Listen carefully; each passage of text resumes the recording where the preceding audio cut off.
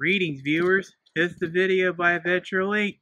Got a repair video for everyone. Awesome! Working on a 2006 Dodge Grand Caravan with the SXT package, although this could apply to pretty much all 4th generation Chrysler and Dodge minivans as a whole. And what we are doing today is we are doing a total front end brake R&R. This includes your calipers, your rotors, and, well, what's left of these pads here. Just so you know, these instructions will apply to the driver's side just as much as the passenger side.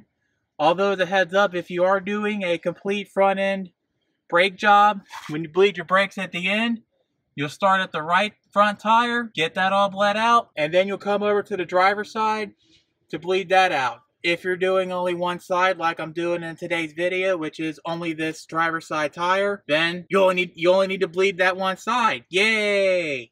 Yeah! So obviously the first thing you need to do is jack up your vehicle, get it up in the air using jack stands, drive arm lift, forearm lift. Don't use ramps, they won't be of any help to you.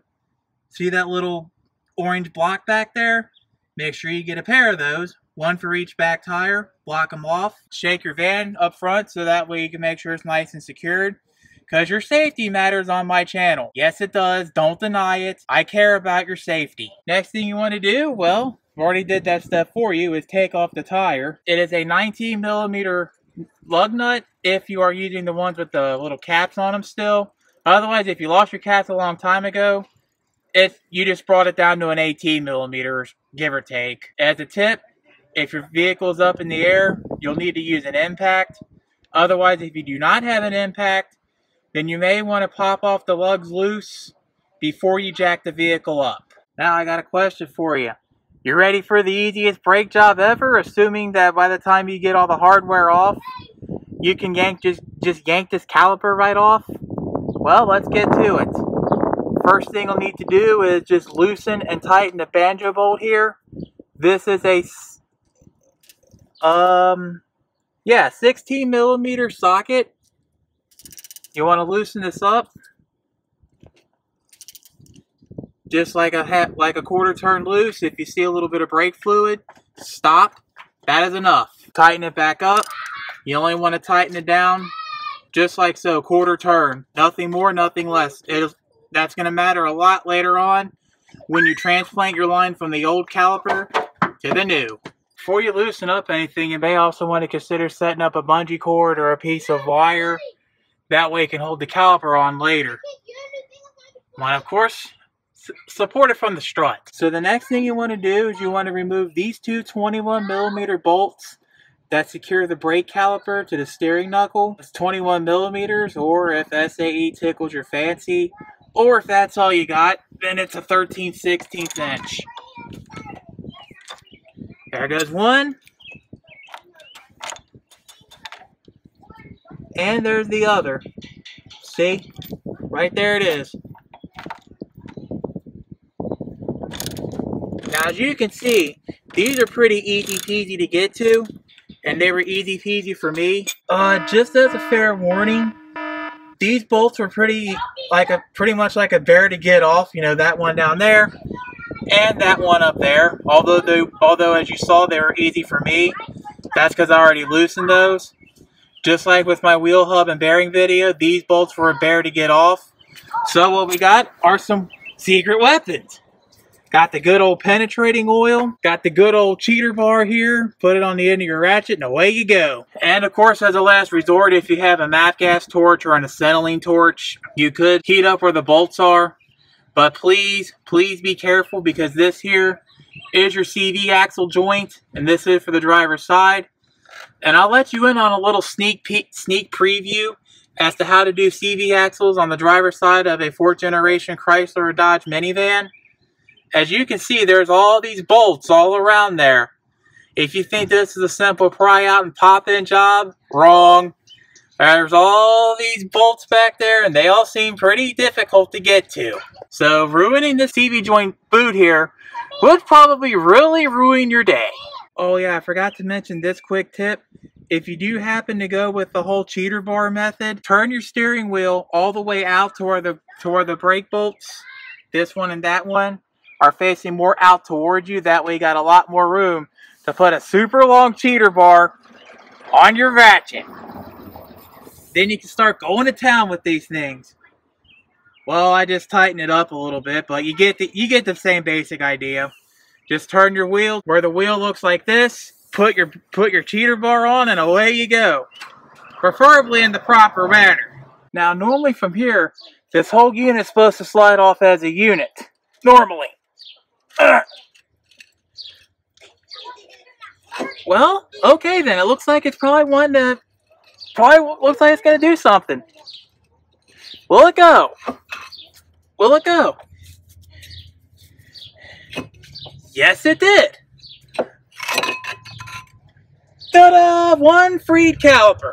Okay, so now the question is, even with all that Hercules strength and you still can't get the caliper off, what do you do? Good question.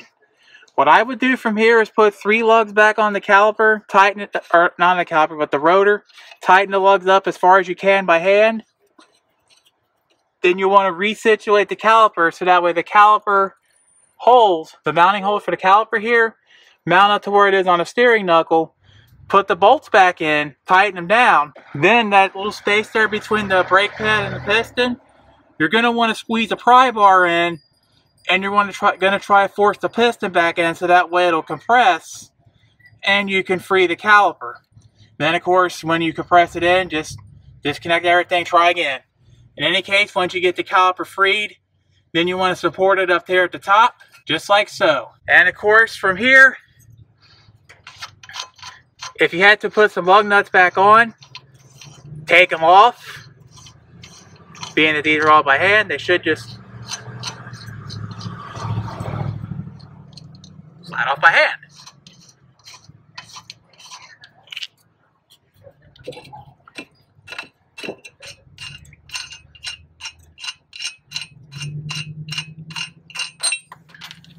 And we could play a little parts blanco.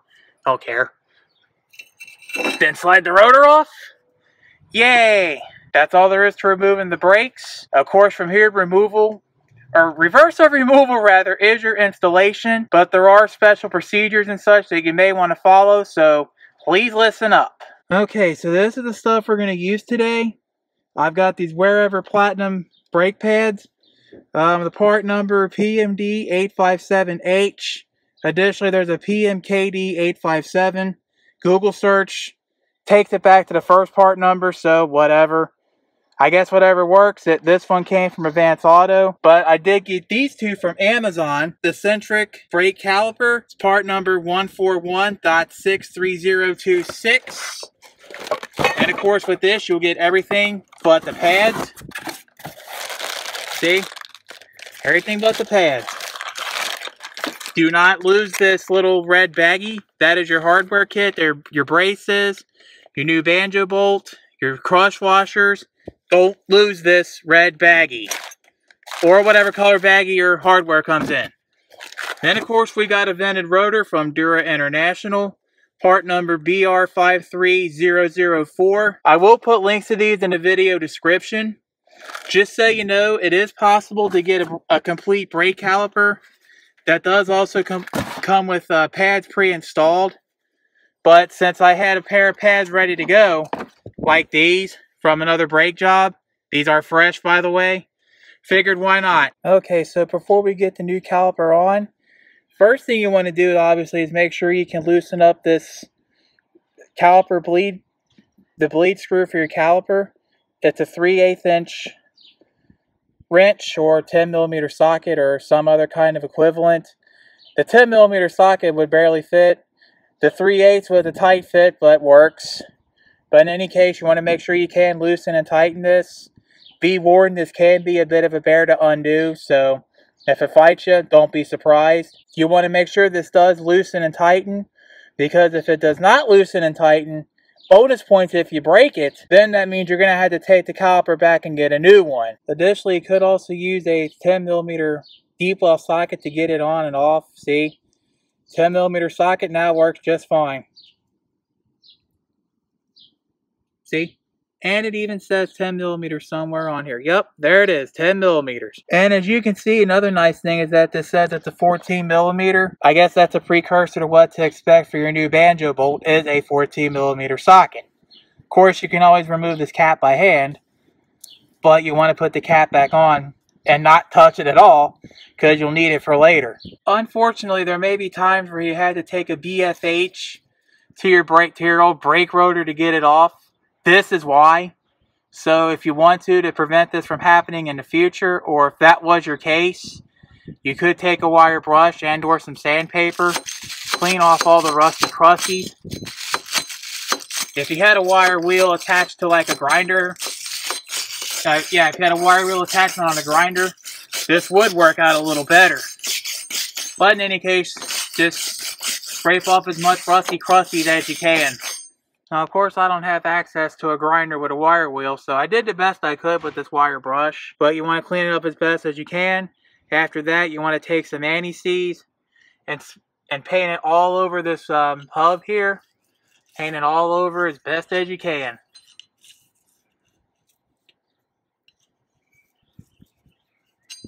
Make sure you get inside the hub here too, where the brush is.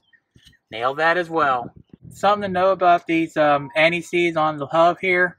You know, it's one thing to try to nail the fat part of each one of these studs, but it's another thing to nail the studs themselves with anti-seize. If you do get anti-seize on the studs, just take a cloth, like a shop towel or something, wipe it off. Should be fine. And for the overly paranoid, you could also coat the inside of this rotor with some anti-seize as well. But with your rotor, you just line it up with the studs, slide it in. Just like so. And as a quick tip, in order to keep your rotor nice and straight whenever you're trying to install the new caliper and pads, just put 3 lug nuts on and you're good to go. Next thing you want to do is take your brake clean or brake cleaner and nail the rotor. Nail the entire surface that contacts the brake pad. Do this because there's grease that's left over from the factory, and this can affect your braking initially. So in order to help calm that down, we use brake clean. Don't forget to nail both sides, front and back. Okay, pad bracket preparations. See these 2 long pieces of metal here, and over here? Nail both of these with brake lubricant. Additionally, here and here are where your caliper bolts contact into the caliper bracket. So you may want to nail these 2 with some anti-seize. Don't forget to also nail this piston here all around the seal with a lot of brake lube. And by the way, your long stud things go right in those holes. Don't forget to also nail these 2 wings here, you know, the one on the right, one on the left. Nail those with some brake lubricant, or you can use anti-seize to nail those. Okay, so to make your life a little easier, I want to offer this tip. On the back of these brake pads, especially on the part that goes on the piston, there's this little brace. I'm not sure what the deal with this brace is, but what I did was I took a vice grip, bent these 2 outside prongs in, and make sure they were straight as possible. Just load it up in the caliper like I said. Make sure you line it all in the pad bracket where it goes over here. Then make sure the other side snuggles in the same way.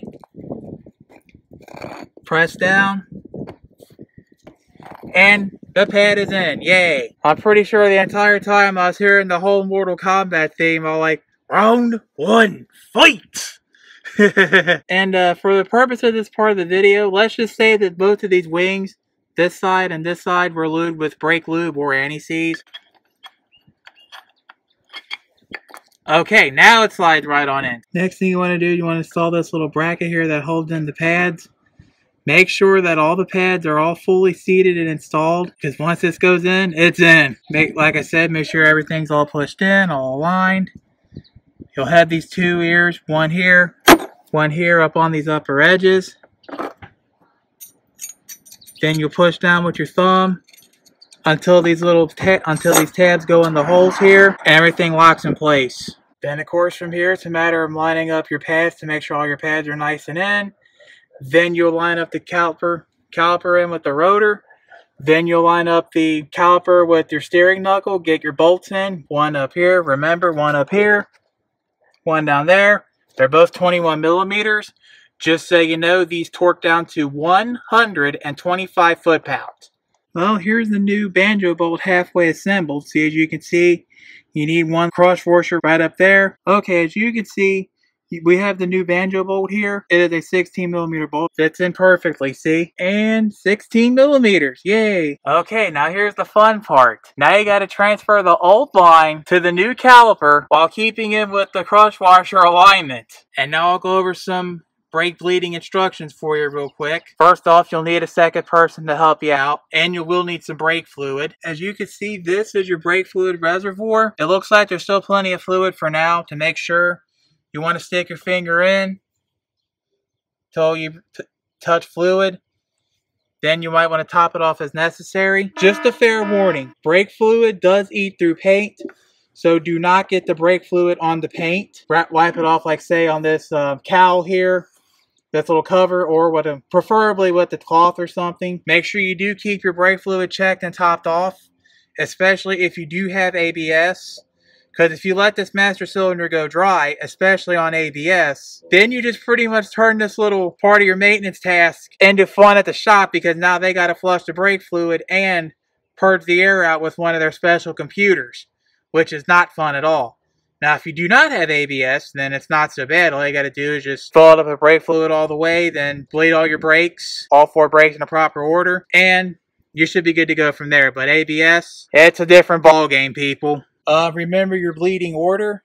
If you are doing a complete front end brake job, you know, both front tires, start with the front right tire here first, and then move over to the front driver's side tire.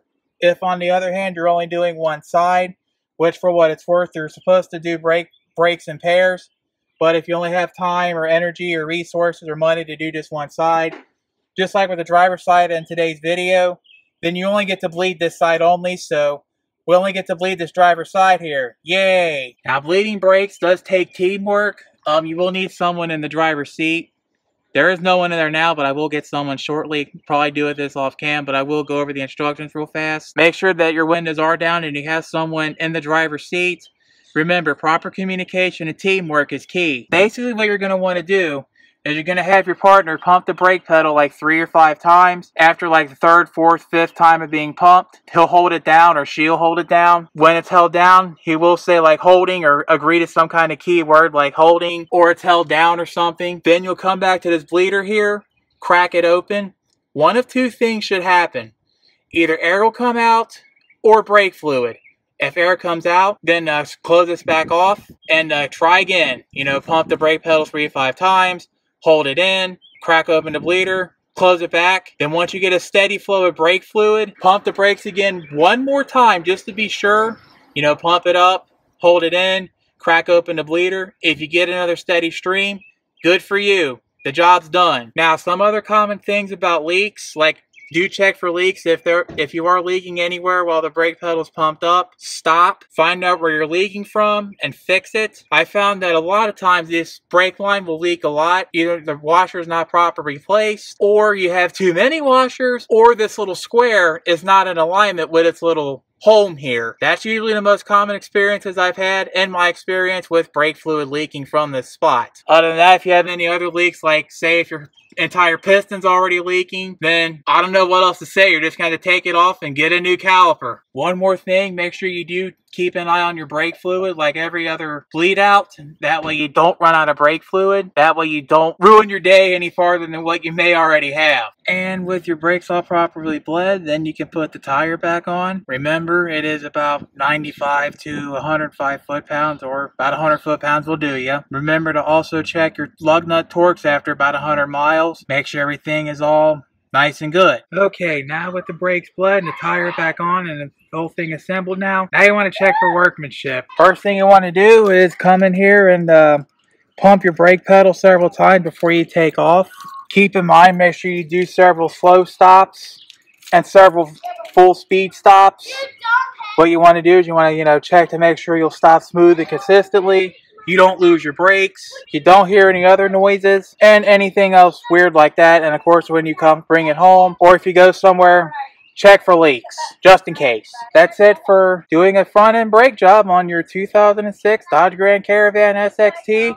although this should apply to pretty much all 4th generation Chrysler and Dodge minivans as a whole. Let's go wrap this up. Okay, complete front end brake service. Well, this was a sort of easy job. Anyone can do it. If I can do it, you can do it. Just remember to keep a few things in mind. Why you may replace your front brakes sooner or more frequent than the rears is your front brakes take up about 80% of your braking. The rears do about 20%. The front end puts in the most work and the rear end puts in the less. Keep in mind signs of a stuck piston, like if your piston seal is all cracked, missing, torn, is leaking, or if it won't come back in with like a channel lock or something, your piston is stuck. There's also other brake noises too, like little chirping noises when you stop. Your brakes sounding like they're on a brake lathe as you're going. Sounding like metal on metal, like on the train tracks when a train goes by on the train tracks. You may want to do a brake inspection then and make sure everything is good. Also forgot to mention too, that while you're in there doing your brakes, if you have any other suspension parts that use Zerk fittings, like your tie rods, ball joints, the sway bar linkage, or anything else that takes a Zerk fitting, this would also be a good time to consider to top off the oil in those as well. And look at this. I totally got a core sticker here, even though I ordered it off Amazon, and I'm not sure how Amazon handles cores. So whatever. I guess the whole entire brake hardware is going to go to the scrapyard, and I'll get a couple bucks for it. So there is that. If nothing else, if you do your own brakes and there is no core, please take it to the scrapyard. That way the metal will get used somewhere else. Like I said, it's also best to replace brakes in pairs, because if one end starts to go south, then the other end doesn't have that much long for this world. Additionally, it's always best to do a front end brake job anyway, because you never know, because I thought I might have to just do a complete pad check, but nope. Stuck piston. I guess it probably all depends upon how old the vehicle is and how old the brake hardware is, but a complete brake job is always the best bet. If nothing else, you get a fresh caliper, piston, seals, all that. You get fresh pads and you get a fresh rotor. Of course, there are rotor turning specifications for pretty much any brake rotor out there, but I don't have a brake lathe. So yeah, not to mention too, you'd have to Google those or find them on All Data or Mitchell's. You probably might also find it on the Rotor as well. With that being said, I am Adventure Link. Thanks for watching. Hope you got something out of this video, some kind of entertainment value, information. I hope your repair job goes well after watching this video. Please tell me how your job goes. Please also rate and subscribe. There's in the video description. Your rates tell YouTube and myself how good or bad of a job I'm doing and help play out the searches as such. Your subscriptions also allow you to see any new videos that I make on YouTube, especially when you hit that little bell button. You'll get notified as soon as I make a video hot fresh off the presses. Any questions, comments, concerns, praise, criticisms, well wishes, prayers, etc., please take them down to the comment section. I do my best to answer everyone's questions. If I don't have the answer to the question, I will just tell you I don't know or try to direct you somewhere else that would have this information. Which, speaking of which, if you have any questions about Chrysler, Plymouth, and Dodge minivans as a whole, I would advise you go over to the Chrysler Minivan Fan Club forums, or if you're on Facebook, there's the Chrysler and Dodge Minivan Owners Group. Make sure you join up on both mediums, search the boards, post your questions, mingle with the community and the fine folks there. We'll be happy to answer any questions you have in a timely manner. It's starting to get pretty toasty outside and starting to get humid too, so make sure you stay cool, stay in the shade, wear your sunscreen, or light-colored, loose-fitting clothing just like this. Make sure you eat right, stay active, stay healthy, stay hydrated. Don't let others push you around. And slow down for the inclement weather, please. This is Adventure Link, and we're going to sign off this video with the wise words of wisdom from Eric the Car Guy. Be safe, have fun, and of course, stay dirty. Until next video, I'll see you all next time.